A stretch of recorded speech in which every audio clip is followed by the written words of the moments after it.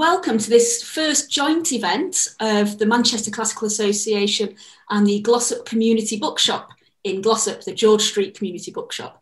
And we have Jonathan Atkinson from that bookshop, who's going to just tell us a little bit about the work they do in the local community before handing back to me to introduce this evening's paper. Yeah, fantastic. Yeah, thank you, April. Yeah, this is our first kind of ideas lecture seminar for the George Street Community Bookshop. We're hoping to do a lot more over the next few months, maybe one day in person, we'll see. For those of you, and I know people have come from all over the country, maybe all over the world, I don't know, but we're based in Glossop, which is a small town between Manchester and Sheffield in the north of the UK. We're a community bookshop, which means we're owned by the local community here. We exist to operate in their benefit. We are shut at the moment, very sadly, like all non-essential shops. But we have our website, which you can see here. And if you go onto books, you can see we have a number of books, about 5,000, nearly 5,000 available online. So we've got, I think, around 25,000. So in time, there'll be more and more. So I'll hand back to April. But yeah, just to say thanks to everyone for coming. And I really look forward to Peter's talk. Thanks, Jonathan. So we welcome a non-classicist into our clutches this evening. So it's a great honour to welcome Dr. Peter Lindfield, who is an art historian and is a research associate and recently a Leverhulme Early Career Research Fellow at Manchester Metropolitan University. And he works on forgeries. He's not a forger, he works on forgeries in the late Georgian, early Victorian period, and their manifestations and debates around authenticity and antiquarian material culture, particularly around early Victorian Britain and involving the ancient world as well. He's been closely involved in heritage in the region around Manchester, most notably around the Victorian forger George Shaw, who around Uppermill in Oldham was involved in the forgeries, or maybe not, around issues to do with what Peter has told us is in fact Henry VII's marital bed. And he maybe will mention that later on. He did his PhD in 2012 at St Andrews on furnishing Britain Gothic as a national aesthetic, 1740 to 1840. And he's been involved in too numerous to mention here, collaborations and publications exploring the ruins of 18th century Britain and Gothic revival architecture. He's got various publications you can check on his website, and he's also been involved with Visit Manchester in the Haunt Manchester tourism of the heritage of the region. So I'm going to hand over to Peter, and I'm looking forward to hearing more about all of this work. Great, thank you very much, April, and hello to everyone wherever you are. Hopefully you can all see my PowerPoint. Yep, perfect. This is very much work in progress. It's part of what April mentioned as one of the monographs to arise from my Leverhulme Early Career Research Fellowship, which is looking at forgery across the Georgian and early Victorian periods. And I've luckily been in Italy quite a lot and absorbed a fair amount of material which the grand tourists would have done. And I'm particularly interested in how the appetite for classical antiquity was filled by restorers, and particularly restorers who tended to be rather imaginative and naughty, bending the truth rather.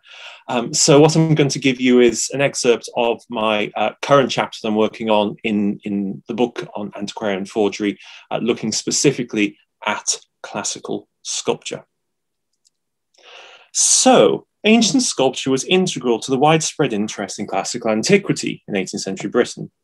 There was a ready supply of well-heeled British aristocrats, the newly moneyed, and architects going to the continent on what has been termed the Grand Tour to experience and absorb history.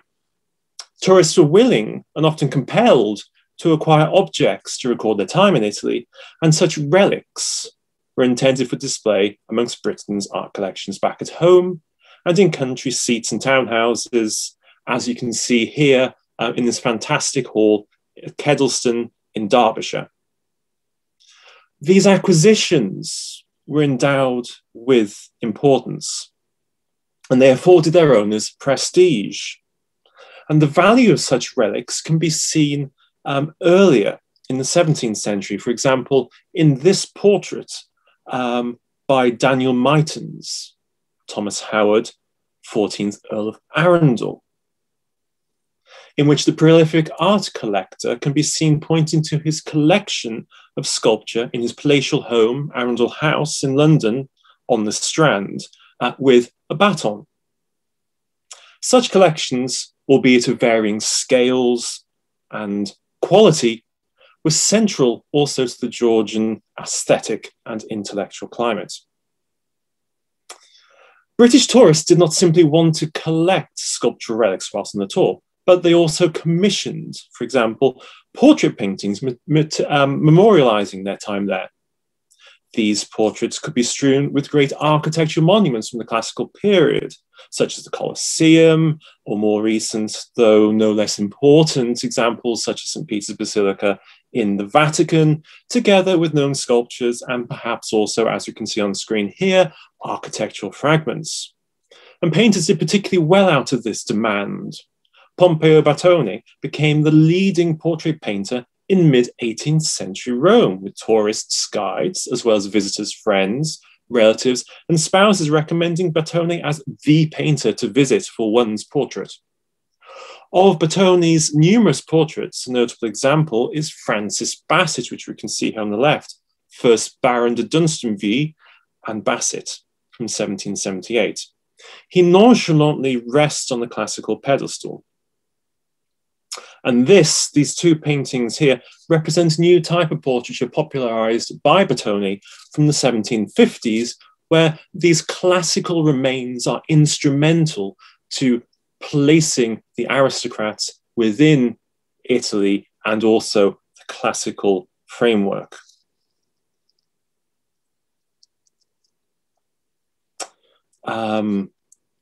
Sorry, give me a second. Yes, on the image on the right, we can see the Medici vase and the Medici vase and Ludovici Mars, which are clear and important elements within this portrait. They celebrate Talbot's time in Rome and ultimately serve as marks of his taste and erudition. It is certainly no accident that these and other similar pieces of sculpture were incorporated into Batoni's Grand Tour portraiture, because they reflect the most important examples picked out for visitors to view whilst they were in Italy. For example, one of the guidebooks is an account of some of the statues, bas-reliefs, drawings and pictures in Italy from 1722 by Jonathan Richardson Sr. and Jr. Batoni is therefore appealing to and celebrating the canon of popular classical remains valued by British tourists in the city. The profound influence that classical remains had upon 18th century British visitors to Rome can be gauged by a passage written by Edward Southwell Jr., a Whig politician, during his time in Rome in 1726. He writes, "I have spent 3 months with great pleasure and some profit among the ancient and modern curiosities of this famous city, which have cost me daily reading and application and filled 140 pages in my journal. And I must own these heaps of magnificent ruins and the view of so many places, not only renowned for the actions and fate of so many heroes, but by the pens of so famous writers do fill the mind with great ideas of Roman grandeur, as well as with various reflections upon the vicissitudes of all human things." Rome's seemingly endless wealth of historic artifacts that occupied the attention of visitors like Southwell is ably captured in a number of paintings by Giovanni Paolo Panini entitled Roma Antica, Ancient Rome, from around 1755. And this one is in the Metropolitan Museum of Art in New York. These imaginary academic capriccios bring together the most famous pieces of classical sculpture, such as on the bottom right of the Leverhulme, and in the middle distance in the center of the painting, the Apollo Belvedere, as well as paintings of famous architecture, including the Colosseum, the Pantheon, Trajan's Column, and so on. Such pieces of antiquity, when viewed in the flesh, were highly emotive to the British visitor, as John Northall, an army officer and travel writer, recorded. Of all the entertainments in Italy, there is nothing more agreeable than that which arises from the observation of antique statues. To see the emperors, consuls, generals, orators, philosophers, poets, and other great men whose fame in history engaged our earliest notice, standing as it were in their own persons before us, gives a man a gaze of almost 200 years backwards and mixes the past ages with the present.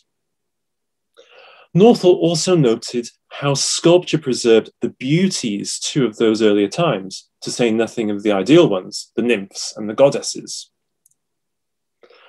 18th century visitors did not only want to view Rome's classical remains and record their time in the city by commissioning commemorative portraits by, for example, Bertone, but also, like the 14th Earl of Arundel in the 17th century, acquire antiquities for their personal collections. An industry developed to supply this demand, and Thomas Jenkins, Gavin Hamilton, Robert Fagan, and James Byers set themselves up as dealers in Italy.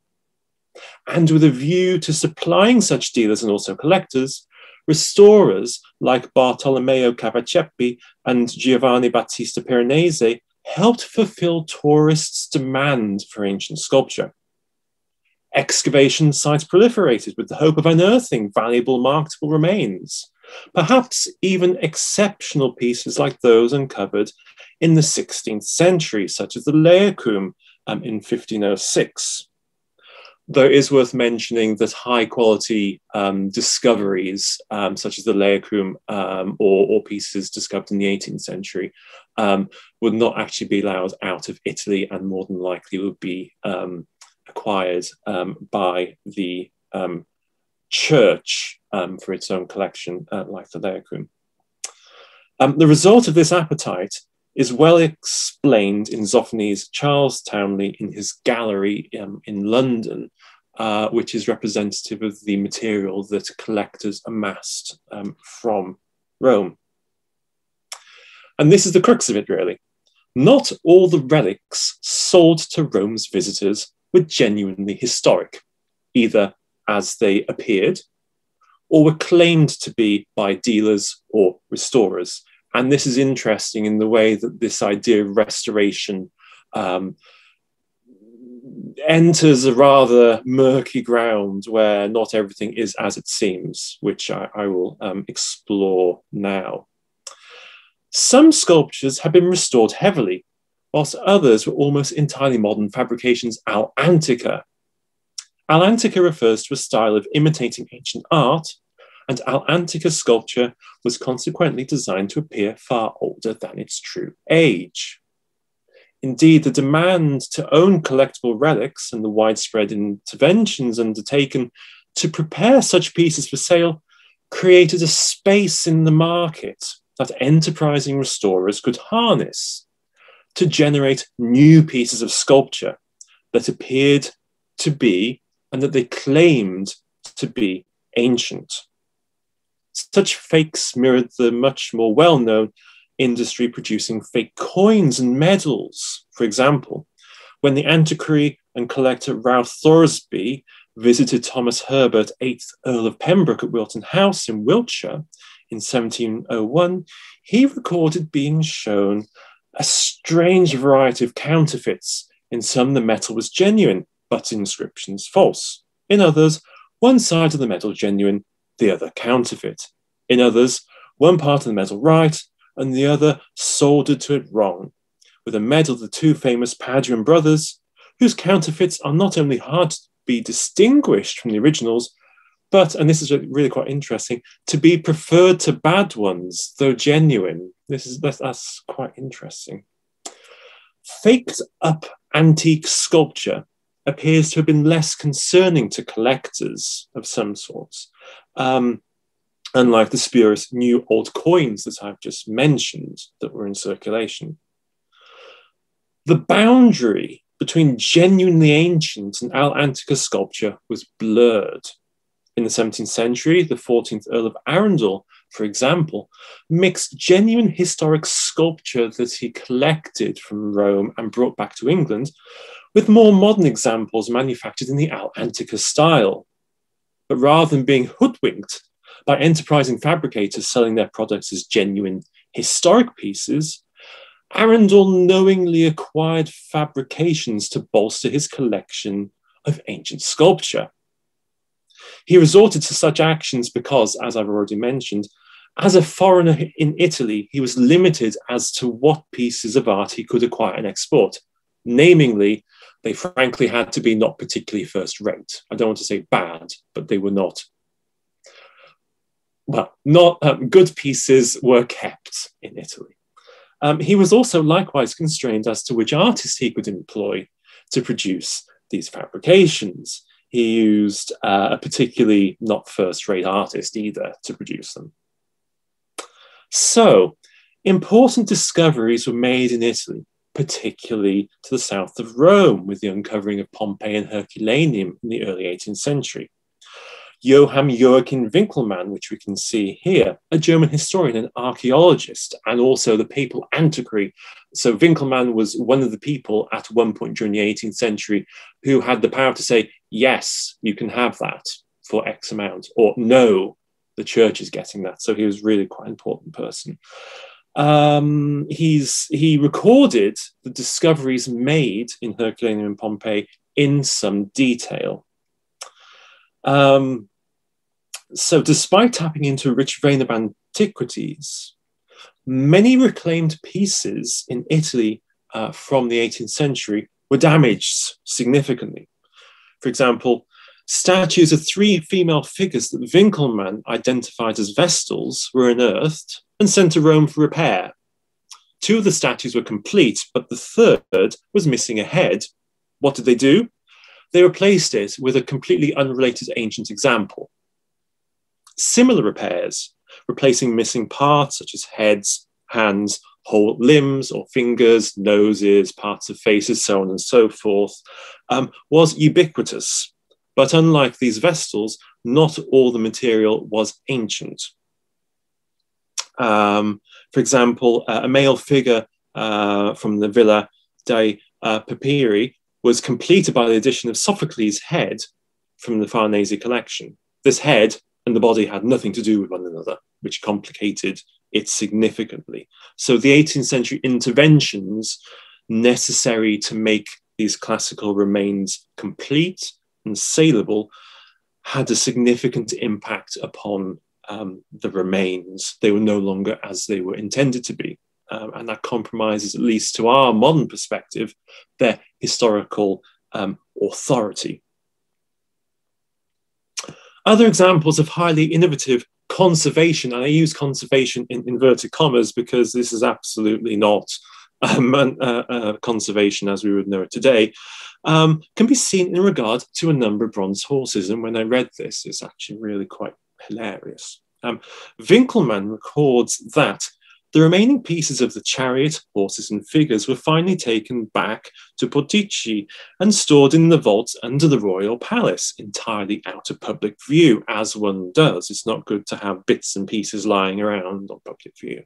A long time later, the curator of the museum proposed putting together at least one horse from the remaining pieces of horses, and the idea was approved. So the bronze workers from Rome who were assigned to work on other discoveries turned their hand to this work. The requisite pieces for the whole horse could no longer be found, and they had to cast a few new pieces, eventually putting together a singular horse. A handsome one. How interesting. But clearly, this reassembled horse, which you can see on the left-hand side here, was a composite, not only of different pieces of bronze, which had been discovered and reunited from different horses, but also modern pieces filling in those bits that were missing. So this is like any other restoration going on in 18th century Italy. New material was added to the old fragments to create one complete work, which in theory was ancient, but in reality, it's compromised. Indeed, Winckelmann comments directly upon the appearance of this restored antique, in quotation marks, horse, noting its deceptive presentation as an entire, intact historical artifact. But this illusion did not last long. He records, whether well or badly put together, the horse looked as if it had been made in one piece, until by and by, the badly joined and smeared over seams separated from the heat, for it is difficult to join a new casting to a break in ancient bronze.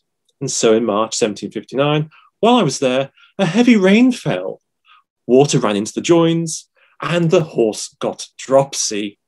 They tried to conceal this disgrace of restoration with the utmost care. The courtyard of the museum was kept closed for 3 days until the water had been drained from the horse's belly. This was clearly a poor fix, and it demonstrates how otherwise hidden restorations could be revealed in dramatic terms.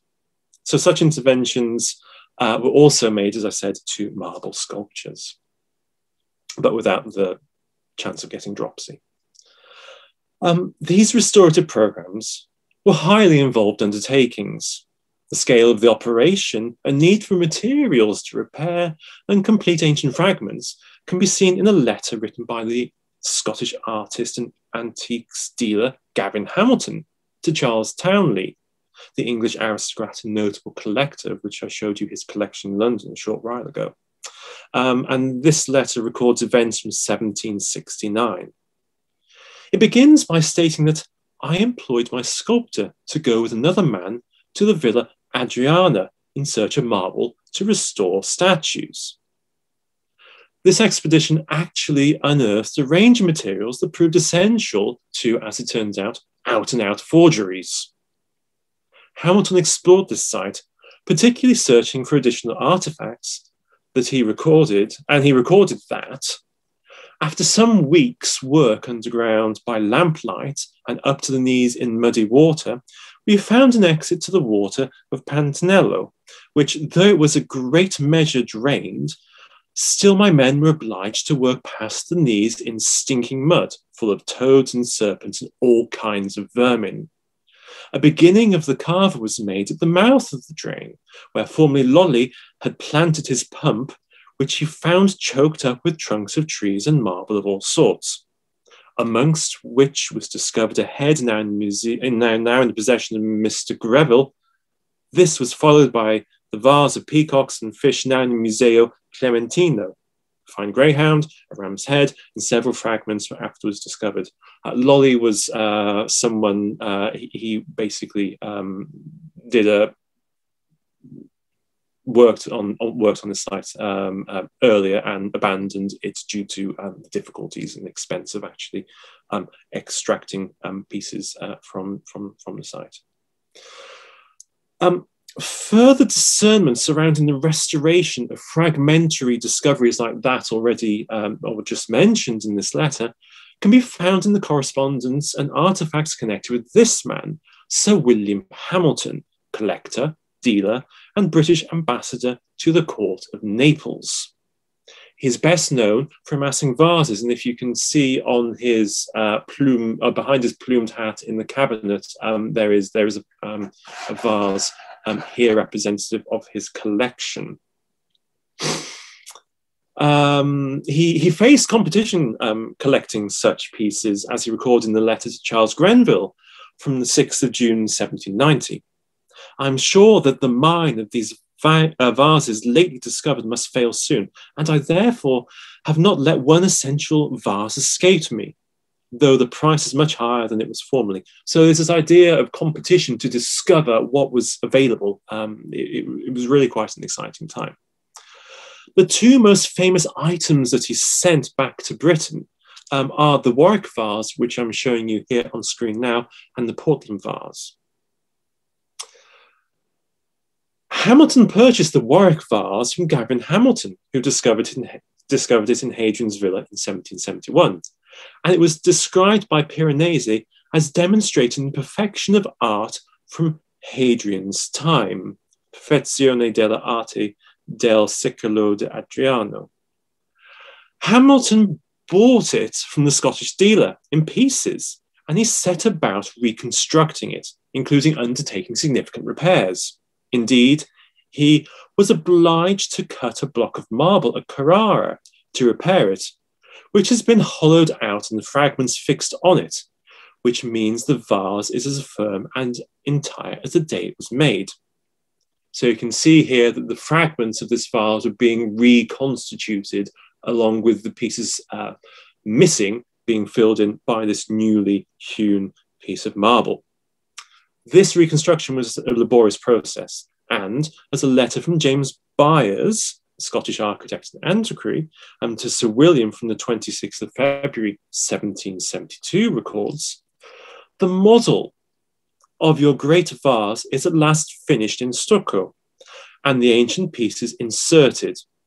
I have the honour of sending you 3 drawings of it, although I suppose you will not think of having it executed in marble until you see it yourself. I thought it best to send you these drawings. After measuring it with exactness, calculating the quantity of marble necessary and the expense of working and other changes, found that it might be done for 800 crowns. You know that it is a noble style of sculpture and the most noble thing of that kind I ever saw. It would be a thousand pities if it were not restored." So here there's a clear distinction between the new marble and the genuine ancient works, and also its quality is really recognized at this time. This was no minor undertaking, and the restoration, or more properly, reconstruction was undertaken. A drawing which you can see here on screen, together with measurements showing progress made on the artifact, is included as the header to a letter from Piranesi to Charles Townley of the 3rd of August 1772. Replying on the 14th of August to this letter, Townley emphasised the pleasure this drawing gave him and how it appeared to be the most beautiful monument to antiquity. Of course, it was absolutely no longer an authentic historical remnant due to the interventions undertaken. So William Hamilton unsuccessfully offered it for sale for £500. So there's clearly a market here in these antiquities. This would have covered his costs associated with purchasing the remnants from Gavin Hamilton and restoring it. For in 1774, he recorded that it is only now upon the point of being finished and is far beyond any monument of the kind at Rome. It has cost me nearly £300. So this vase represented, in theory, £200 profit. Not bad. It was also, this profit was clearly important and also a character of the restoration scheme. But, and I think this is really interesting, a debate over the appearance of the finished vase and the interventions taken to complete it or refurbish it emerged. In particular, there was a desire to preserve some semblance of historical credibility and, in inverted commas again, authenticity. And this is captured in a letter dated in Rome, 9th of August 1774 by Byers to Sir William Hamilton, where he writes, "The great vase is nearly finished, and I think it comes well. I begged of Mr. Gavin Hamilton to go with me the other day to give his opinion," and Hamilton is very familiar with classical remains. Hamilton approved much of the restoration, but thought the female mask, copied from that in Piranesi's candelabro, ought to be a little retouched to give more squareness and character. He's of the opinion that the foot ought neither to be fluted nor ornamented, but left as it is, being antique, which is, I think, quite curious, and that no ornament ought to be introduced on the body of the vase behind the handles, saying that it would take away from the effect and grouping of the masks. Piranesi is of the same opinion relative to the foot, but he thinks there is too great an emptiness behind the handles, and proposed putting the crotole and zampone. It is difficult to say which of these opinions ought to be followed, but I rather lean to Mr. Hamilton's, being persuaded that there was originally no ornament on that place, as there certainly arose what the Italians call a puntello, a support, to strengthen and support the handles, of which there is a vestige attached to one of the ancient pieces.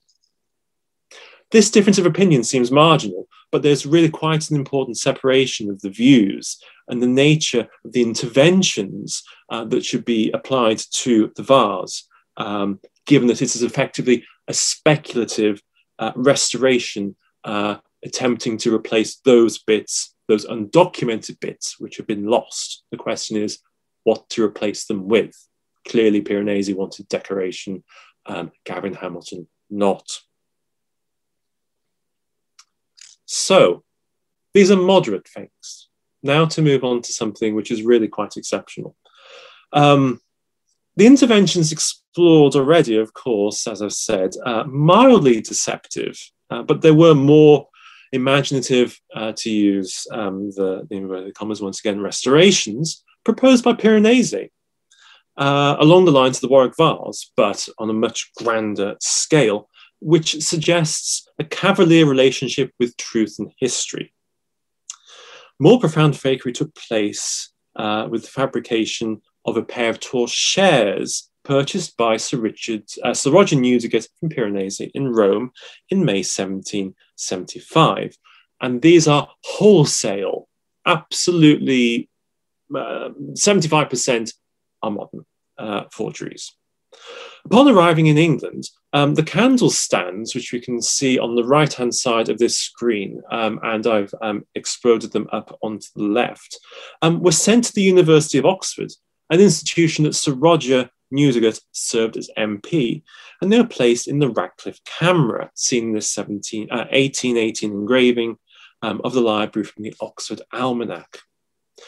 A record of the Newdigate Piranesi transaction for the torchères survives, incredibly, in the Warwickshire County Record Office, describing them and their purported discovery.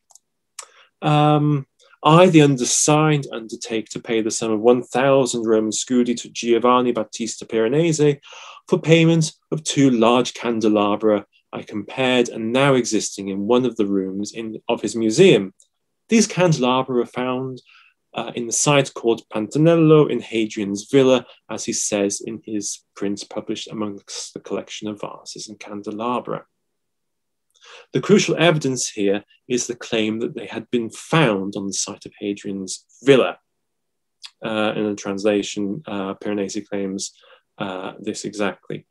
Indeed, in his important 1778 publication, Vasi Candelabri Cippi, he included 2 plates displaying various views of one of the 2 Newdigate candelabra, as on the left, plate 25, and the right, plate 26. And as you can see on screen, they're annotated. On the left, we can read ancient marble candelabra in a great bulk found in the 1769 excavations of Hadrian's Villa. It is shown in perspective on the following plate, another advantageous view. Yes, this candelabra, which the other triangular sides demonstrates in 2 plates in different aspects, has its division amongst other precious ornaments that compose it, the heads of the elephants located in that place with great industry. These 2 singular pieces of antiquity, one's owned by Piranesi and restored by him under his direction, were bought here in Rome. The second plate on the right, depicting 2 sides of the torchère in perspective, includes a caption that continues to underline not only the importance of these torchères, but also their antiquity and historical value. It is notable for its elegant truthfulness, And the idea of carvings with finely sculpted taste on the sculptures with graceful distribution of grotesques. Amongst other antiquities, it was found in the excavation made in 1769 in the site called Pantanello, 2 miles away from Tivoli, owned by the Lolli family, and in ancient times a lake belonging to the delights of Hadrian's villa. Their value, and we can see them here today in the Arundel Sculpture Gallery in the Ashmolean Museum in Oxford. So go in, turn left, and they are at the end of the gallery. So they're wonderfully lit up, although the photographs are a bit overexposed. So the value of these two torchères as ancient remains discovered in 1769 is left beyond doubt by the captions included in Piranesi's 1778 publication. And this opinion is reiterated upon the torchères' arrival in Oxford. A letter to Sir Roger from the university's vice-chancellor, George Horne, dated 26th of February 1777, and you could say, given that Sir Roger was the MP and Horne was the vice-chancellor of the university, he wasn't exactly the most objective, impartial rather, person to be commenting on them. He writes that the candelabra are put up with great judgment and excite the admiration of all who see them, being indeed a perfect school in themselves of sculpture and architecture. Horne clearly valued them as celebrated antique survivals deposited within the university to enhance its collection of applied arts, including, for example, the Arundel marbles and Pomfret marbles, which now are associated with them, and which Sir Roger was instrumental in arranging the bequest. The true nature of these torchères, however, is far less honourable. Whilst they can make some claim to antiquity, they were certainly not discovered whole in the shadow of Hadrian's villa, or, to use Horne's phrase, represent a perfect school in themselves of sculpture, unless that school is based upon modern 18th century deceit. Whilst the Newdigate torchères are made from pieces, partly from pieces of antique marble, it's only 15% of the whole structure. This percentage was arrived at when the torchères were restored recently by Oxford. This is hardly filling in the gaps like the Warwick vase. This is rather making something and adding little bits and pieces on, which those little bits and pieces are the genuine antiquities, which of course have necessarily nothing to do with torchères. Crucial to carry out this deception, and you can see the various details of the torchères on screen, or hopefully you can see them, are these fine cracks. These are largely modern pieces, well, when I say modern, 18th century pieces of marble by Piranesi, which have been intentionally broken and re-glued together in the 18th century to give the impression that they are actually restored pieces of genuine classical sculpture, but in fact they're modern fabrications. Doubt over the actual credentials naturally arose, and also suggesting Horne's far too optimistic view of them was, well, indeed unfounded. The posthumous publication Works by James Barry contains the following assessment. It was about this time that a considerable number of works were erected in which the capitals and other ornamental pieces of architecture were in so fantastic a manner, with so little of the true forms remaining that they serve indifferently for all kinds of things and are with ease converted into candelabras, chimney pieces, and whatnot. Examples of this kind of trash may be seen in abundance in the collection of Piranesi, who is well known in the world as an ingenious engraver of ruins and ornaments. And as we can see here, one would hate to call these august pieces of sculpture in the Ashmolean trash. They certainly were considered to be trash at the time, given how they are not what they are claimed to be. And And indeed, if we compare here, one of the Newdigate torchères on the left with an example I saw in the Vatican Museum, you can really get a handle on the relationship. Piranesi's candelabra are when they're compared with surviving examples from antiquity, the differences are, I think, patently obvious. There are clear similarities, of course: the tripod base, the upper disc from which light or incense would be emitted, and also the use of the canthus ornament. But Piranesi has imbued his creations with layer upon layer upon layer of highly decorative ornament derived from various other sources, such as altars, sarcophagi, and furniture, to create really a riot of imaginative decoration that is related to classical antiquity, but certainly in no way is it equivalent to ancient pieces. So I think the highly ornate nature of the Newdigate torchères resonates with Piranesi's proposal, the unrealized proposal for the Warwick vase, which I've mentioned.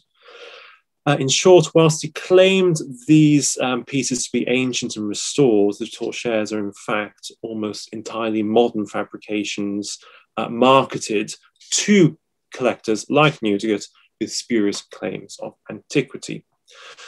It's with little regard to strict historical accuracy that these torchères, despite Piranesi's claims, are clear modern fakes.